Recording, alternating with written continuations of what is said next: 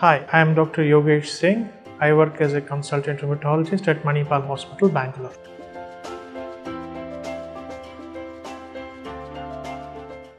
Lupus is a difficult disease to diagnose. Unlike other diseases, there is no single lab test that can diagnose lupus. For example, in diabetes, if the sugar levels are below or above a certain level, then a diagnosis of diabetes can be made. The diagnosis of lupus is based on signs and symptoms. Detection of certain antibodies in the blood can support the diagnosis.